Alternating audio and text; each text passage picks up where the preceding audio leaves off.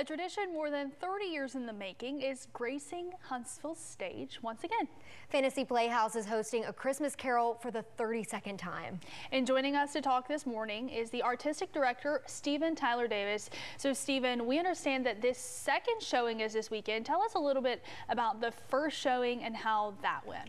It was fantastic. We had sold out crowds from Huntsville, people coming from all over. This is such a huge tradition for our community. So to see families, intergenerational, grandparents and grandkids and people who've been bringing their families to this show for years. It's just so excited to see them come in and just fill the space with the joy. And we have, the families are on stage as well. So families come in, audition, and set aside their whole holiday season to do this. It's very exciting. And for people who may not be familiar, give a quick rundown of what A Christmas Carol, the story it tells. A Christmas Carol is the classic story of Ebenezer Scrooge, the miserly old man who has to learn the true meaning of Christmas by being visited by three spirits of his past, present, and future. It's a classic redemption story and a wonderful reminder for us to live in our holiday spirits, happy core values all year long. And Thursday, there's a very special performance on Thursday that's sensory friendly. Explain what that means and who it's for. Oh, I'm so glad you brought this up. This is a really exciting new series that Fantasy Playhouse is rolling out. We're really trying to make history here in Huntsville.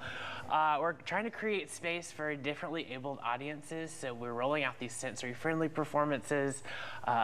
Folks that might have family members on the autism spectrum or young kids that may not have experienced theater before and kind of want to do like a little theater light for the first time are welcome to come. We have these sensory friendly kits that patrons can get with sunglasses and ear protection and fidget toys and things that might help folks access live theater differently. And so we had our first one with Charlotte's Web in October. It was a huge success. So we're really trying to reach out to this community and wrap our arms around folks and make sure that they know that they have a place at Fantasy. I love that. I think it's so important. Thank you. And also, we heard that you got to trade in your director seat for a place in the production.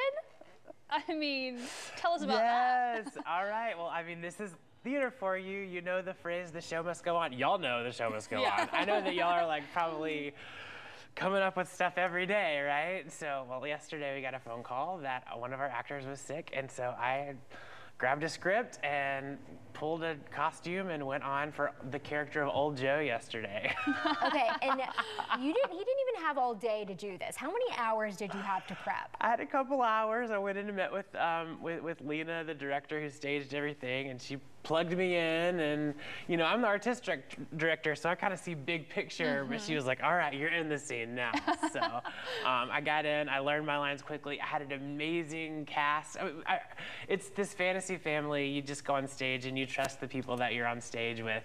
They're gonna take care of you, and it's just part of the fantasy magic. So we had a great time. It just goes to show how well-oiled of a machine this is. Right. That everyone was sort of, you were sure about the lines that you quickly learned, but everyone around you was also, like you said before we started the interview, they were pushing you. Totally, yeah. I was like, I don't know where to go. They were like, yes, you do, right over here. And now you're gonna sit down and smile at Scrooge. Oh, goodness. So tell us times, location, what do people need to know if they want to go see this? Great, we have just a handful of tickets left. I mean, we are this close to sold out.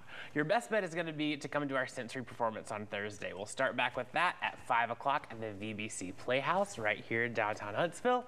We'll run through Sunday. We have 2 performances on Saturday, a 1 and a 6, and then Sunday a 1 and a 6, and we'll close, and then we'll be back next year for year 33. Absolutely. Well, thank you so much for being here with us, Stephen. My pleasure. And for sharing about this opportunity for the community. Awesome, and we're going to take a break and we'll be right back.